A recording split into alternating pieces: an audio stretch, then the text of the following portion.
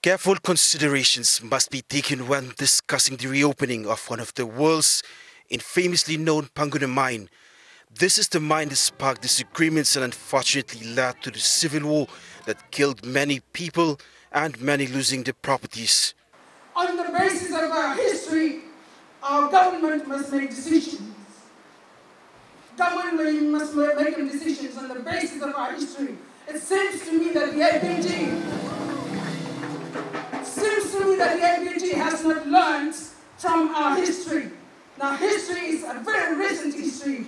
100 years ago, I said that's so.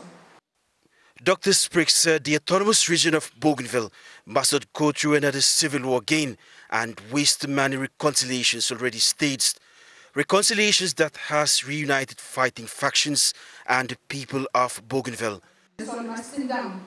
Now look, history blowing me, so that we do not repeat it, so that you do not have to come back together in another 20, 30 years' time to reconcile again. We don't want that. We may as well be embracing ourselves for the major challenges ahead of us. Meanwhile, come June 2019, Bougainvillians must vote for independence because Bougainville can become independent without mining. Bougainville is a rich and richer island.